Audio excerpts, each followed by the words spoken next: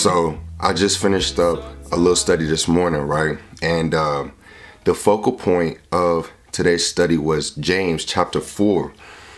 And let me tell you what, guys, this is really real, man. I'm gonna talk to y'all a little bit about spiritual warfare, because the reality of spiritual warfare in itself simply comes down to a lack of the renewal of the mind.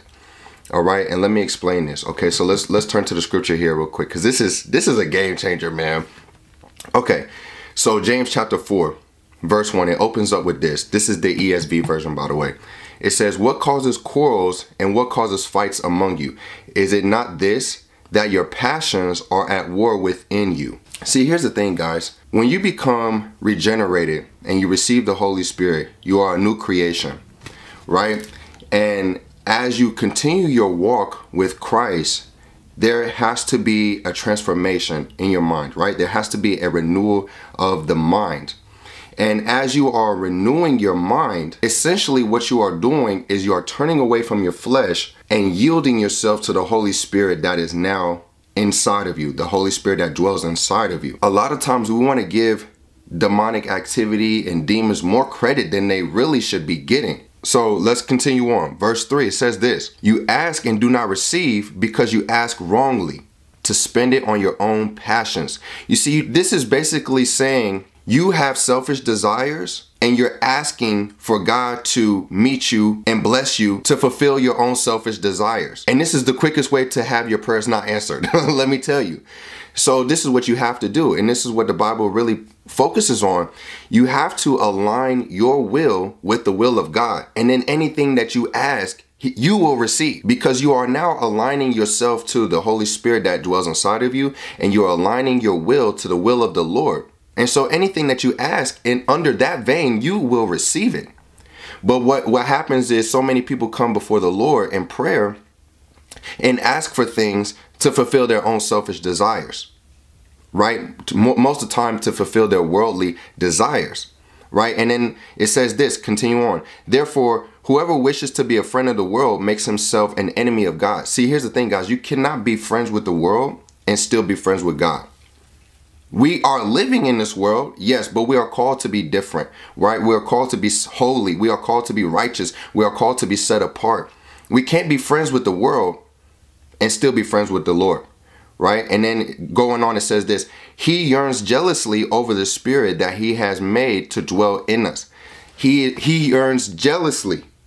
This is the spiritual warfare aspect. The Holy Spirit that dwells inside of us gets jealous when we yield ourselves to the passions of our flesh, right? He yearns jealously. And then this is going on, it says this: "God opposes the proud, but gives grace to the humble." God opposes the proud and gives grace to the humble. That was 6. And then verse 7, "Submit yourselves therefore to God, resist the devil and he will flee from you." Guys, this is the key to defeat spiritual warfare right here. Right here. Let's look at Adam, for example. So Adam was living in the garden under the rule, under the protection, under the guidance of the Lord. He was submitting himself to the Lord. And that's all he had to do. All you had to do, bro, was just continue to submit to the Lord. But what happened? There was a desire to eat from the tree of the knowledge of good and evil. And so by fulfilling that desire, essentially he was saying, Lord, you know what?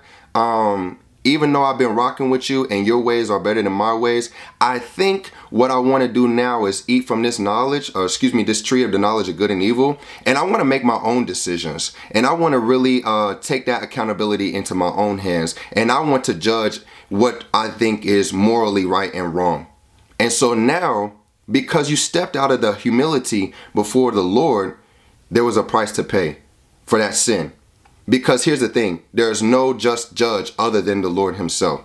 And even speaks about here later on in the scripture, there is only one lawgiver and judge, he who is able to save and destroy. You see, we don't have the capability to just judgely, because we don't have the capability to save or destroy. We don't, because we are not the creator. He is the creator. So by him being the creator, he is the only one who knows how to justly judge. And so by us taking that knowledge of good and evil and trying to discern what's good and what's wrong, morally correct and morally wrong, we are judging from a fallen state. So we can't do that. You see what I'm saying? And so either way, going back to the topic of spiritual warfare, verse 7 says, submit yourselves therefore to God, resist the devil and he will flee from you. See, you want to conquer spiritual warfare? Simply humble yourself before the Lord, submit yourself to the Lord, submit yourself to the Holy Spirit that dwells inside of you, resist the devil and he will flee. Resist the temptations, resist your selfish passions, your selfish desires, and then they will no longer be there. They will no longer be the temptations. You see, here's the thing. The submission part comes first. Why? Because when you submit yourselves to the Lord, he will give you the strength to be able to resist. But if you're not submitting yourselves to the Lord, oftentimes you won't have the strength to resist the devil, right? And you will oftentimes fall into that temptation and fall into your own selfish desires. So, man, that's a game changer, guys. This is really what I wanted to hit on about that. The spiritual warfare simply comes down to first submitting to the Lord, resisting the devil, and then he will flee. And that's how you win spiritual warfare. Just that simple. Submit yourself to the Lord, resist the devil, and he will flee. So with that being said, I'm gonna go ahead and get ready now. I need to go to the mall. I have a wedding coming up this weekend, so I'm pretty excited for that. But I'm gonna try to get a blazer, maybe a couple other things. So let's get dressed. So first up, we have trousers from Lululemon. Next, I just have a plain black t-shirt. I actually got this from a company called Hill City. At the time, I was a tester for some of their clothing, and they sent me a black t-shirt to test out. And unfortunately, you can't get this anymore. I believe they are out of business. So, but either way, I'm thankful, right? So yeah, just a black t-shirt. And so it's a bit chilly today. Not too bad though. It's about 60 degrees. So I'm just gonna add this flannel.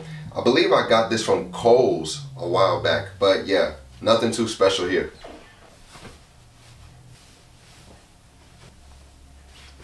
And as for the footwear, I'm just gonna be rocking some all white Vans. Fun fact, Vans are probably one of my favorite shoes of all time. So you can't really go wrong with them. That's my opinion, at least. And to top it all off, we have the fisherman's beanie.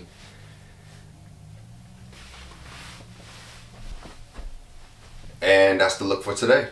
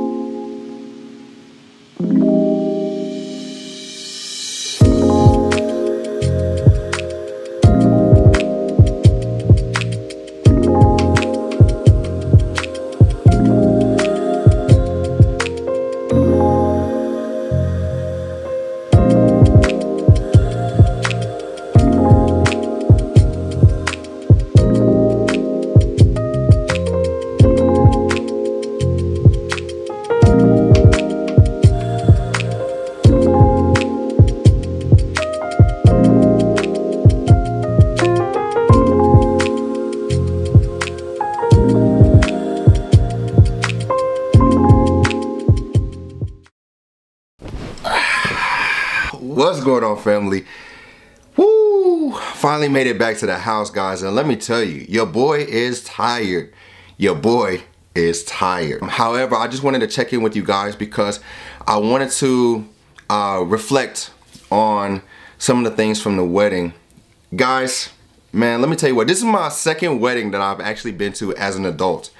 And the first wedding, my walk with Christ was pretty much non-existent. And so going to a wedding now with new perspective, it was so beautiful. It's just so beautiful, guys. The Lord is truly good. Here's the thing, during the whole ceremony, I just kept being reminded of the love story of Isaac and Rebecca. And this is the point I want to touch on, because when the Lord joins two people together, let no man separate it. Right? What the Lord brings together, let no man separate. And see, we live in a society where it's so easy. It's so easy to get in a relationship, and it's so easy to rush into something that the Lord did not ordain for us because of our own selfish desires. You know, like if I really wanted to get on a dating app today, like Tinder, and swipe, I could probably swipe right, find somebody, date them for a couple of months maybe, and propose, and then boom, get married. But I did that. The marriage was something that I desired to have, and so I took matters into my own hands. And when you do that, it becomes more susceptible for a man to separate that. It could be me that ultimately separates it. It could be her that ultimately separates it, or it could be an external influence that ultimately separates it. And so here's the thing, this is what I want to touch on. The Lord is truly faithful, and he remains faithful to his promises. And when we're in a state of submission to the Lord and we're choosing to be faithful to him, it's not just about, okay, yes, Lord, I have faith in you and your promises. Sometimes it really comes down to how long are you willing to be faithful for. You know, when I look at the story of Isaac and Rebecca and how the Lord's signature was just all over that, I want my marriage to do the same. When that time comes, I want me and my wife, when we get married and we're on that pulpit and we're saying our vows and we have witnesses and the whole shebang, I want everybody to look at that and say that there was no way that these two people could have came together if it wasn't for the Lord. Like, I just want all the glory to go to the Lord through the representation of my future marriage. And that's how it should be. And see, here's the thing, guys, if you're approaching it with that mindset, you're gonna have to play the long game. You're going to have to be patient. Because yes, I could rush out today and go get married probably. I mean, it wouldn't really take too much. But is that really something that the Lord ordained for me? And is that something that's really ultimately going to bring him glory? And is it really something that's going to be substantial and last? You see, that's the thing, guys. Let's not be so quick to just rush into relationships just because we're lonely, just because we want to have sex, just because we want to satisfy our own desires. If we could just stay patient and let the Lord be the Lord and remain faithful to him, his promises will come to fruition. You know, we get so caught up on wanting things on our own timeline that we oftentimes jump ahead of the Lord's timeline. His ways are better than our ways. And so when we take matters into our own hands, most of the time it just goes to crap. Straight up, it just goes to crap. It just goes to crap. Because we are using our own working knowledge of the situation and thinking we're making the best decision in that situation. And a lot of times we'll settle at good when the Lord has something great.